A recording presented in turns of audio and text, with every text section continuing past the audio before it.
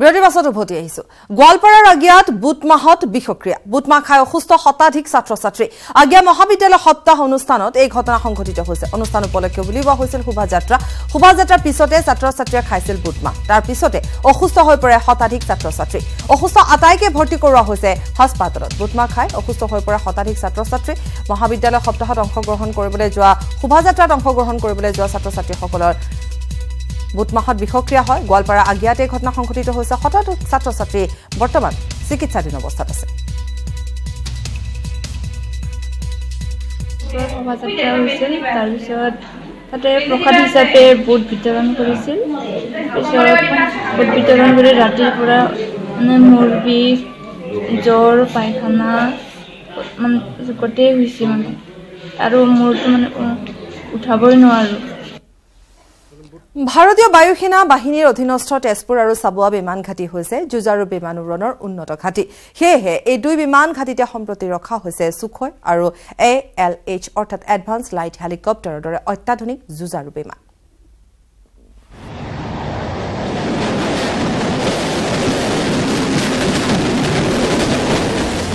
তেজপুৰৰ গৰৈমাৰীত অৱস্থিত এইটো ভাৰতীয় বায়ুসেনাৰ ঘাটি উত্তৰ পূব ভাৰতৰ অন্যতম বায়ুসেনা ঘাটি তেজপুৰ বায়ুসেনা ঘাটিৰ পৰাই নিৰীক্ষণ কৰা হয় শত্ৰু ৰাষ্ট্ৰ ৰঙাচিনৰ গতিবিধি এক কথাত দেশৰ প্ৰতিৰক্ষাৰ দিশত এক উন্নত এয়াৰবেছ হিচাপে চিহ্নিত হৈ আহিছে তেজপুৰৰ বায়ুসেনা ঘাটি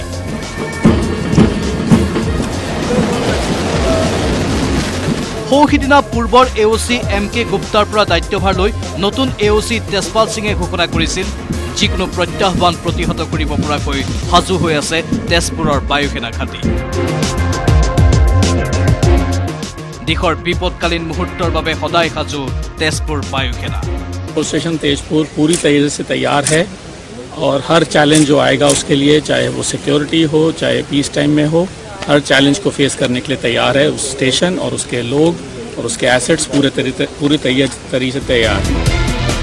তেজপুৰত যোৱা 24 ডিসেম্বৰত বায়ুসেনা বাহিনীৰ অভিবাদন গ্ৰহণ কৰাৰ লগতে পূৰ্বৰ AOCৰ পৰা দায়িত্ব লৈ কি কৈছিল সংবাদ মাধ্যমৰ আগত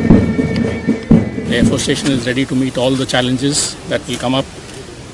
during my command and even after that and I want to take this opportunity to wish the Air Commodore MK Gupta who is handed over charge all the very best for his next assignment Pakistan সীমান্তত এতিয়া যুদ্ধৰ দাবানল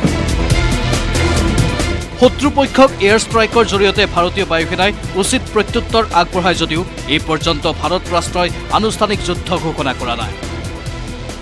কিন্তু সেই সম্ভাৱনাক যেন নুই কৰিব নোৱাৰি তেনে ক্ষেত্ৰত যদিও বা ৰঙাচিনে অৰ্থনৈতিক কাৰণতেই পাকিস্তানক ভাৰতৰ বিৰুদ্ধে গৈ সহায়ৰ হাত আগবঢ়াব খোজা নাই তৎসত্ত্বেও শত্ৰু ৰাষ্ট্ৰ চীনৰ ভূমিকাও গ্ৰহণযোগ্য নহয়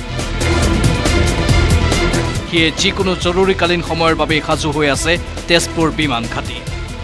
তেজপুৰৰ পৰা Hemanta Kumar Nath News 18 Assam north east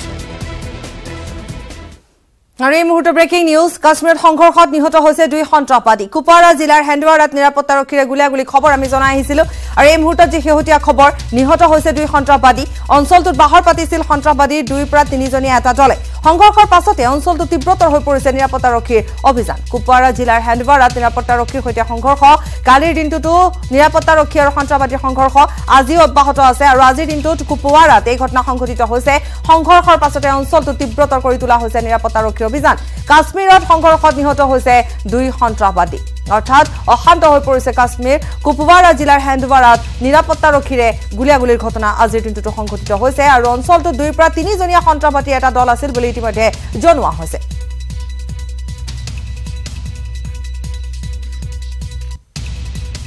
কাশ্মীৰত সংঘৰ্ষত নিহত হৈছে দুই সন্ত্ৰাসবাদী শেহতীয়া খবৰ সংঘৰ্ষ আমি জনাই গৈছিলো সেই খবৰ কুপৱাৰা জিলাৰ হেন্দৱাৰাত নিৰাপত্তাৰক্ষীৰে গুলীয়াগুলীৰ ঘটনা সংঘটিত হয় আৰু এই গুলীয়াগুলীৰ ঘটনা সংঘটিত হোৱাৰ পাছতে এই খবৰ আহি পৰিছে অঞ্চলটোত 2 পৰা 3 জনীয়া সন্ত্ৰাসবাদী দলে বাহৰ পাতি আছিল আৰু ইতিমধ্যে যি খবৰ শেহতীয়া খবৰ দুই সন্ত্ৰাসবাদী নিহত হৈছে এই সংঘৰ্ষত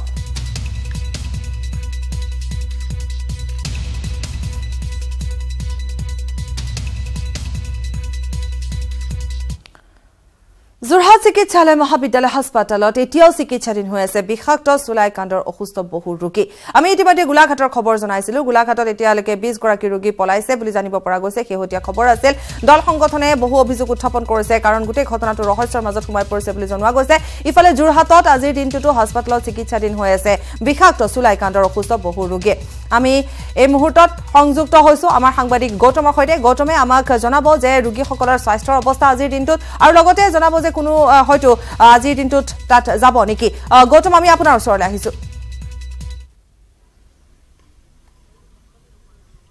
হয় পাপৰি বৰ্তমান সময়ত যোৰহাট চিকিৎসা মহাবিদ্যালয় চিকিৎসালয়ত ৬৬ গৰাকী ৰোগী ভৰ্তি হৈ আছে চিকিৎসাধীন হৈ আছে আৰু আমি ইয়াৰ পূৰ্বে যে উল্লেখ কৰিছিলোঁ দুদিন পূৰ্বে যে ১৫০ শতাধিক ৰোগী আছিলে তাৰ অধিকাংশকে ইতিমধ্যে ৰিলিজ দিয়া হৈছে চিকিৎসালয়ৰ পৰা আৰু সুখৰ কথাটো হৈছে যে এই অধিকাংশ ৰোগীৰ অৱস্থা সুস্থিৰ অৰ্থাৎ ৬৫ গৰাকী ৰোগীৰ অৱস্থা সুস্থিৰ আৰু তেওঁলোকক হয়তো অতি শীঘ্ৰে চিকিৎসকে ৰিলিজ দিব কিন্তু এগৰাকী ৰোগী চিকিৎসাধীন হৈ আছে মেডিচিন আইচিইউৰ ভিতৰত আৰু তেওঁ সংজ্ঞাহীন হৈ আছে এই মুহূৰ্তত গতিকে তেওঁৰ অৱস্থা সংকটজনক বুলি চিকিৎসকে আমাক জানিবলৈ দিছিলে আৰু আনগৰাকী ৰোগীয়ে দৃষ্টিশক্তি হেৰুৱাইছে চকুৰে নেদেখা হৈ আছে সেইসকল ৰোগীৰ চিকিৎসাৰ ব্যৱস্থা জেএমচিএছ কৰ্তৃপক্ষই কৰিছে আৰু ৫ গৰাকী ৬ গৰাকী ৰোগীৰ ক্ষেত্ৰত উইড্ৰল চিমডম দেখা গৈছে অৰ্থাৎ যিসকল ৰোগী ইয়াত চিকিৎসাধীন হৈ আছে যিসকল খুৰাশক্ত অত্যাধিক খুৰাশক্ত তেওঁলোকে বিগত ৪-৫ দিন খুৰাক খাবলৈ নোপোৱাৰ ফলত তেওঁলোকৰ শৰীৰত এনেধৰণৰ বিসংগতিয়ে দেখা দিছে তেওঁলোকে চিকিৎসালয়ৰ পৰা ওলাই যাব বিচাৰিছে এইটো উইড্ৰল চিনড্ৰম বুলি কোৱা হয় আৰু তেনে বিসংগতি দেখা দিছে আৰু বিগত ৪৮ ঘণ্টাত অৰ্থাৎ দুদিনত কোনো ৰোগী ইয়াত মৃত্যু হোৱা নাই আৰু চিকিৎসালয় কৰ্তৃপক্ষই আমাক জনোৱা মতে বৰ্তমান সমগ্ৰ পৰিৱেশটো সুস্থিৰ অৱস্থালৈ ঘূৰি আহিছে পাপৰি হয় গৌতম ধন্যবাদ জনাইছো আৰু এয়া যোৰহাটৰ খবৰ জনালে আমাক গৌতমে জনাইছে যে বৰ্তমান সুস্থিৰ হৈ পৰিছে আৰু যোৰহাটত বিষাক্ত চুলাই কাণ্ডত চিকিৎসাধীন হৈ আছে বহু ৰোগী কিন্তু ইতিমধ্যে আমাক গৌতমে জনাইছে যে যথেষ্ট উন্নত হৈছে চিকিৎসাৰ কৰাৰ পাছত ৰোগীসকল আৰু আজিৰ দিনটোত এজন ৰোগী কিছু অসুস্থ অৱস্থাত আছে বুলি জানিব পৰা গৈছে কিন্তু স্বাস্থ্যৰ উন্নত খবৰ ইতিমধ্যে জনোৱা গৈছে আৰু আজিৰ দিনটোত কোনো তালৈ ৰোগীসকলৰ স্বাস্থ্যৰ বুজ ল'বলৈ কোনো বিশিষ্ট লোক আজিৰ দিনটোত যোৱাৰ খবৰ এই মুহূৰ্তলৈকে নাই কিন্তু গোলাঘাটৰ খবৰ আমি জনাইছো যে গোলাঘাটত কিছু সময় পূৰ্বে আমাৰ সাংবাদিক ৰোহিতে জনাইছিলে ২০ জনকৈ ৰোগী আজিৰ দিনটোৰ সৈতে ২০ জনকৈ ৰোগী পলাইছে কিন্তু এই ঘটনা এতিয়া ৰহস্যৰ মূৰ লৈছে দল সংগঠনসমূহে বিভিন্ন অভিযোগ উত্থাপন কৰিছে বিধানসভাৰ এটা দল আজি যোৱাৰ কথা গতিকে সেই সন্দৰ্ভতো আমি গৌতমৰ পৰা জানিলো যে যোৰহাটলৈ বিধানসভাৰ কোনো দল আজি যোৱাৰ কথা নাই কিন্তু গোলাঘাটত আজি পৰ্যবেক্ষণৰ বাবে যোৱাৰ কথা আৰু স্বাস্থ্যৰ বুজ ল'বলৈ যোৱাৰ কথা আছিল তেনে সময়তে ২০ জনকৈ ৰোগী পলায়ন কৰাৰ খবৰে এতিয়া চাঞ্চল্যৰ সৃষ্টি কৰিছে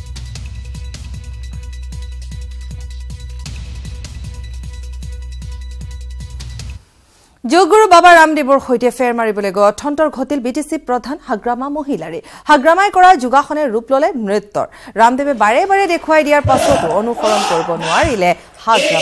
হাগ্ৰামাৰ যোগাসন দেখি এটা সময়ত হাঁহি উঠিল ৰামদেৱৰ বাক্সা জিলাৰ বেলখুটিত পতঞ্জলি যোগপীঠৰ আচাৰ্য কুলামৰ বৰ্ষপূৰ্তি অনুষ্ঠানত দেখা গ'ল এই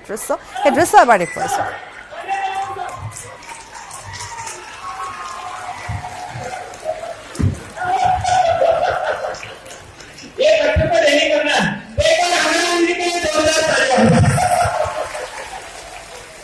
আৰু ইয়াৰ ৰামদেৱৰ সৈতে ফেৰ মাৰিবলৈ গৈ হাগ্ৰামা মহিলাৰে লটি ঘটি নৃত্যত লাগিল বিটিচি প্ৰধানগৰাকী এই দৃশ্য কেমেৰাত বন্দী হৈছে আৰু হাগ্ৰামাৰ যোগাসনে যেন নৃত্যৰ ৰূপ ল'লে আৰু এটা সময়ত হাঁহি ৰখাব নোৱাৰিলে ৰামদেৱে সমগ্ৰ দৃশ্য কেমেৰাত বন্দী হৈছে আৰু এই দৃশ্য হাঁহিৰ খোৰাক যোগাইছে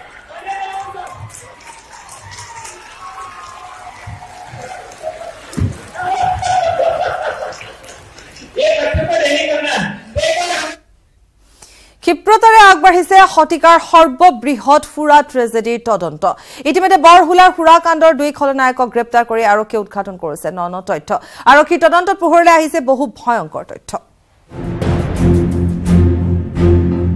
ৰাজ্য কপাই যোৱা বিষাক্ত সুৰা ট্ৰেজেডিয়ে ২৭ ফেব্ৰুৱাৰীলৈকে কেৱল যোৰহাটতে প্ৰাণ ললে ৬২ গৰাকী লোকৰ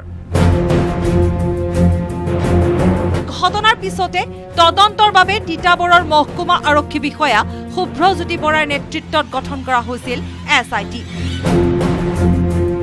এই সন্দৰ্ভত তদন্ত আগবঢ়াই নি বহু তথ্য উদ্ধাৰ কৰিছে তদন্তকাৰী আৰক্ষীয়ে বিষাক্ত সুৰা পান কৰি আক্ৰান্ত হোৱা ১৩৭ গৰাকী লোকৰ জবানবন্দী সংগ্ৰহ কৰাৰ অন্তত আৰক্ষীয়ে চিনাক্ত কৰে 10টা বিশেষ অবৈধ সুৰাৰ খাতি সুৰাৰ ঘাটিসমূহত অনুসন্ধান কৰাৰ পিছত পোহৰলৈ আহে যে দুজন ব্যক্তিয়ে চুলাই যোগান ধৰিছিল এই সুৰাৰ ঘাটিসমূহলৈ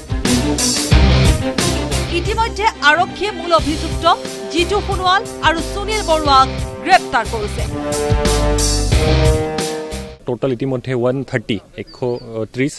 জনৰ ষ্টেটমেণ্টটো আমি ৰেকৰ্ড কৰিলোঁ প্ৰায়ভাগ মানুহে কিছুমান স্পেচিফিক ছাপ্লায়াৰ্ছৰ পৰা সেৱন কৰিছিলে কিছুমান ডিষ্ট্ৰিবিউটৰটো সিলেক্ট কৰিলোঁ সেই ডিষ্ট্ৰিবিউটৰসকলক ক'ৰ পৰা সুৰাটো ছাপ্লাই হয় সেইটো আমি চিনাক্ত কৰিলোঁ যিটো জিতু সোণোৱাল আৰু সুনীল বৰুৱা তেওঁলোকক আমি ধৰিবলৈ সক্ষম হৈছোঁ মূল অভিযুক্ত দুগৰাকীৰ পৰা 20টা পানীয়ৰ নমুনা আৰক্ষীয়ে পৰীক্ষাৰ বাবে সংগ্ৰহ কৰিছে আনহাতে তদন্তত পোহৰলৈ আহিছে আৰু বিস্ফোৰক তথ্য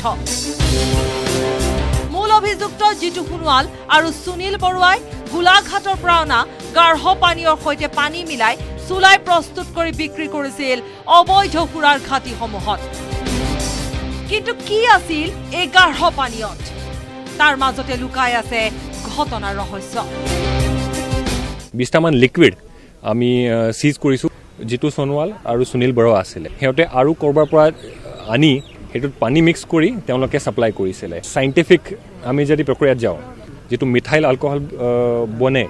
হেতু খাই পেলাই মানুহ মৰাটো চান্সটো বেছি 30 ml মিথাইল এলকহল হেতু মানুহ মাৰিবৰ কাৰণে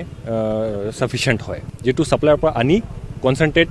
বস্তু তাত পানী মিলাই ডিস্ট্ৰিবিউট কৰিলে এতিয়ালৈকে আমি হেতু এংগলতে পাইছো যোৰহাট আৰক্ষীৰ তদন্ত অব্যাহত আছে বৰ্তমানলৈকে 11 গৰাকী অবৈধ সুৰা ব্যৱসায়ীৰ সৈতে জড়িত ব্যক্তিক যোৰহাট আৰক্ষীয়ে গ্ৰেপ্তাৰ কৰিছে আনহাতে মূল অভিযুক্ত দুগৰাকীৰ পৰা আৰক্ষীয়ে বৃহৎ পৰিমাণৰ নগদ ধন জব্দ কৰাৰ লগতে ইতিমধ্যে বেংক একাউণ্টসমূহ জব্দ কৰিছে কেমেৰাত পূৰ্ণ বিকাশৰ সৈতে Gautam Bora Jorhat news 18 Assam north east ভাৰতে পেলোৱা কূটনৈতিক জালত বন্দী হৈ নতশিৰ হল পাকিস্তান আজি ভাৰতীয় বায়ু সেনাৰ উইং কমাণ্ডাৰ অভিনন্দন বৰ্ধমানক ভাৰতক গতাই দিব পাকিস্তানে বাঘা সীমান্তৰে দুপৰীয়া 12 বজাত অভিনন্দনক গতাই দিয়া হ'ব ভাৰতক ইছলামাবাদত থকা ভাৰতৰ উচ্চায়ুক্ত কাৰ্যালয়ত কৰ্মৰত গ্ৰুপ কেপ্টেইন জে.ডি. কুৰিয়েনে লৈ আহিব উইং কমাণ্ডাৰ অভিনন্দন বৰ্ধমানক এগৰাকী উইং কমাণ্ডাৰ অভিনন্দনৰ সাহস আৰু পৰাক্ৰমে বিশ্ববাসীৰ সন্মুখতে পাকিস্তানৰ বায়ু সেনাৰ পুতৌ লগা ছবি স্পষ্ট কৰি দিছে পৰাক্ৰমী অভিনন্দনে আওপুৰণি MiG-21 যুদ্ধ জাহাজেৰে বিশ্বৰ অন্যতম উন্নত প্ৰযুক্তি আৰু শক্তিশালী ৰূপে বিবেচিত পাকিস্তানৰ F-16 বিমান ধ্বংস কৰিবলৈ সক্ষম হৈছিল বৃহস্পতিবাৰে বিয়লি সংসদত পাকিস্তানৰ প্ৰধানমন্ত্ৰী ইমৰান খানে বায়ু সেনাৰ পৰাক্ৰমী উইং কমাণ্ডাৰ গৰাকীক ভাৰতক গটোৱাৰ কথা ঘোষণা কৰিছে তাৰ পাছতে এতিয়া উৎফুল্লিত হৈ পৰিছে ভাৰতবাসী আৰু এক বিজয় হাঁহি মাৰিছে ভাৰতবাসীয়ে কাৰণ ভাৰতে পেলোৱা কূটনৈতিক জালত বন্দী হৈ নতশিৰ হল পাকিস্তান আজি ভাৰতীয় বায়ু সেনা উইং কমাণ্ডাৰ অভিনন্দন বৰ্ধমানক ভাৰতক গতাই দিব পাকিস্তানে সকলোৱে অপেক্ষা কৰিছে সেই সময়লৈ 12 বজাত অৰ্থাৎ বাঘা সীমান্তৰে দুপৰীয়া 12 বজাত অভিনন্দনক ভাৰতক গতাই দিয়া হ'ব ইছলামাবাদত থকা ভাৰতৰ উচ্চায়ুক্ত কাৰ্যালয়ত কৰ্মৰত group captain J.D.. কুৰিয়েনে wing commander অভিনন্দন বৰ্ধমানক লৈ আহিব এগৰাকী উইং কমাণ্ডাৰ অভিনন্দনৰ সাহস আৰু পৰাক্ৰমে বিশ্ববাসীৰ সন্মুখতে পাকিস্তানৰ বায়ু সেনাৰ পুতৌ লগা এখন ছবি স্পষ্ট কৰি দিলে পৰাক্ৰমী অভিনন্দনে আওপুৰণি MiG-21 যুদ্ধ জাহাজেৰে বিশ্বৰ অন্যতম উন্নত প্ৰযুক্তি আৰু শক্তিশালী ৰূপে বিবেচিত পাকিস্তানৰ F-16 বিমান ধ্বংস কৰিবলৈ সক্ষম হৈছিল বৃহস্পতিবাৰে বিয়লি সংসদত পাকিস্তানৰ প্ৰধানমন্ত্ৰী ইমৰান খানে বায়ু সেনাৰ পৰাক্ৰমী উইং কমাণ্ডাৰ গৰাকীক ভাৰতক গটোৱাৰ কথা ঘোষণা কৰে हिंदुस्तान का पायलट हमने पकड़ा हुआ है हम as a piece gesture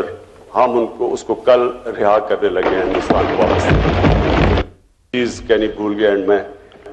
Hindustan का पायलट हमने पकड़ा हुआ है हम एज ए पीस जेस्टर हम उसको कल रिहा करने लगे हैं हिंदुस्तान को वापस আৰু এইদৰে ঘোষণা কৰা হয় সংসদত প্ৰধানমন্ত্ৰী গৰাকীয়ে ঘোষণা কৰে পাকিস্তানৰ প্ৰধানমন্ত্ৰী গৰাকীয়ে তাৰ পাছতে উৎফুল্লিত হৈ পৰিছে ভাৰতবাসী কাৰণ কালি দিনটো খবৰ আমি জনাইছিলো যে দাবী জনোৱা হৈছিল ঘূৰাই দিয়াৰ বাবে আৰু সেই সময়ছোৱাত পূজা পাতলো পূজা অৰ্চনাও কৰা হৈছিল ভাৰতবৰ্ষৰ বিভিন্ন প্ৰান্তত দেশৰ বিভিন্ন প্ৰান্তত কালি দিনটো পূজা অৰ্চনা কৰা হৈছিল আৰু আজি অভিনন্দনক ভাৰতক গতাব পাকিস্তানে এক কূটনৈতিক জাল এক কূটনৈতিক বিজয় বুলি ক'ব পাৰি ভাৰতবৰ্ষৰ বাবে আজি ভাৰতলৈ অভিনন্দন 12 বজাত বাঘা সীমান্তৰে ভাৰতলৈ আহিব অভিনন্দন বৰ্ধমান আমি জনাই গৈছো গ্ৰুপ কেপ্টেইন জে.ডি. কুৰিয়েনে লৈ আহিব অভিনন্দনক ठीक है, वो जो भी बहाना आप करो छोड़ दो, इससे मामला सुधरेगा, परंतु जो मूल समस्या है उसका हल तो हम नज़रअंदाज नहीं कर सकते। आखिर में अज़हर है, उसको हमारे देश से ही उनको वहाँ गया था, ये वाजपेयी ने छोड़ दिया उसको एक ब्लैकमेल एग्रीमेंट में, बट अब उसको वापस कर दें। और हम यहाँ तो हमारी डेमोक्रेटिक कंट्री है, सब मौका मिलेगा। कसाब का कितना मौका मिला अपील करने के लिए, ये करने के लिए, वो करने, तो उसको जिसने जो इतने लोगों की हत्या की उसकी भुगतना पड़ेगा। और भी है, लश्कर तैयबा है, हफीज़ सईद हैं, ये सारे लोगों को हैंड ओवर करना चाहिए, क्योंकि कोई सभ्य सोसाइटी, सभ्य समाज आतंकवादियों के बीच में नहीं रह सकती। और এই মুহূর্তত আমি সংযুক্ত হৈছো আমাৰ সাংবাদিক यदविंदर सिंहर সৈতে আমাক আৰু অধিক জনাব। यदविंदर जी, आखिरकार लौटा नहीं पड़ा भारत को, अरविंद को? बिल्कुल यहाँ पर अभी 1 बजे के करीब अभिनंदन आ जाएंगे। यहाँ के मुख्यमंत्री हैं जो कैप्टन महेंद्र सिंह वो भी होंगे, जो सिद्धू होंगे, सारी पॉलिटिकल लीडरशिप होगी, एयरफोर्स के जितने भी सीनियर ऑफिसर्स हैं वो होंगे। तो एक दबाव जो पाकिस्तान पर था लगातार इंटरनेशनल कम्युनिटी का, अमेरिका का, लगातार इंटरनेशनल कम्युनिटी कह रही थी कि ये ठीक नहीं है, जो माहौल बन रहा है वो ठीक नहीं है, पॉजिटिव डायरेक्शन में चीजें जानी चाहिए। तो उसका वही जो दबाव था इंटरनेशनल कम्युनिटी का, वो इंडिया के पक्ष में था, वो काम आया कहीं ना कहीं। और अभिनंदन 1 बजे 1 PM के आसपास जो अभिनंदन है वो यहाँ पर होंगे और उनके स्वागत के लिए यहाँ पर लोग पहुंचने शुरू हो गए हैं। बड़े पैमाने पर उनका यहाँ पर स्वागत किया जाएगा। जी, पाकिस्तान मान लीजिए कि कल जो कहा कि किस वजह से लौटा रहे हैं, ये कोई बहाना है और ये क्या मतलब शांति प्रक्रिया को बजाय रखने का कोई बहाना है, ये कहेंगे हम? बिल्कुल, देखिए पाकिस्तान क्या कहता है इससे कोई फर्क नहीं पड़ता। मेन मसला ये था कि इंडिया ने कभी भी इस तरह से रिटेलिएट नहीं किया था जिस तरह पहली बार किया। उसके बाद पाकिस्तान ने जिस तरह की चीजें की, उसके बाद जो इंटरवेंशन दोनों तरफ से हुई,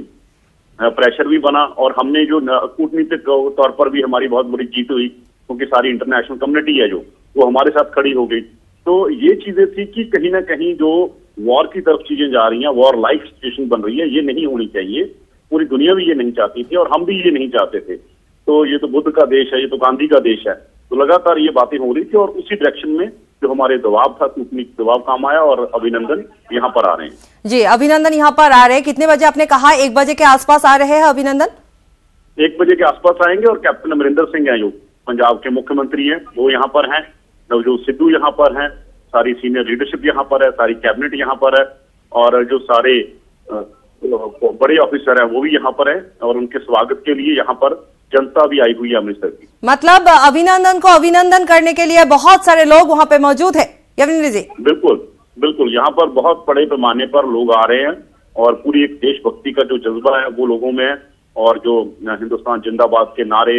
भारत माता की है, यहाँ पर बहुत बड़े पैमाने पर लोग उस सेंटीमेंट के साथ पहुंचे हैं और सारे देश को फिक्र था, अभिनंदन का फिक्र था सारे देश को और अभिनंदन पूरे मान सम्मान और पूरे जोर जज्बे के साथ लौट रहा है। जी, बहाना चाहे जो भी हो, लेकिन इस बार भी भारत की जय जयकार है। बिल्कुल जी, शुक्रिया। और इतिमध्ये आमी जनाई गयसु जे 12 बजार ठीक 12 পৰা 1 बजार ভিতৰত অভিনন্দনক ভাৰতক গতাব পাকিস্তানে। আৰু আমাৰ সাংবাদিক তাত উপস্থিত আছে, আমি দেখুৱাই যাম, সেই দৃশ্য দেখুৱাম। বিয়লি বাঘা সীমান্তৰে ভাৰতলৈ অভিনন্দন বৰ্তমানক অনা হ'ব। আৰু ইতিমধ্যে জনোৱা হৈছে যে বহু সংখ্যক লোক আছে তাত উপস্থিত আছে, সাধাৰণ লোক তাত উপস্থিত আছে, বিশিষ্ট লোক তাত উপস্থিত আছে। গতিকে এতিয়া দেখিবলৈ পোৱা গৈছে এক সুন্দৰ পৰিৱেশে আচলতে বিৰাজ কৰিছে সমগ্ৰ দেশতে, কাৰণ আজিৰ দিনটোত উৎফুল্লিত হৈ পৰিছে সকলো। কালিৰ দিনটোত এক আশা কৰিছিল, এক দাবী কৰা হৈছিল, সকলোৱে দাবী কৰিছিল ঘূৰাই অনাৰ বাবে, গটোৱাৰ বাবে, আৰু ঠিক সেই দাবী পাছতে আজিৰ দিনটোত সকলো উৎফুল্লিত হৈ পৰিছে, সমগ্ৰ দেশবাসী উৎফুল্লিত হৈ পৰিছে।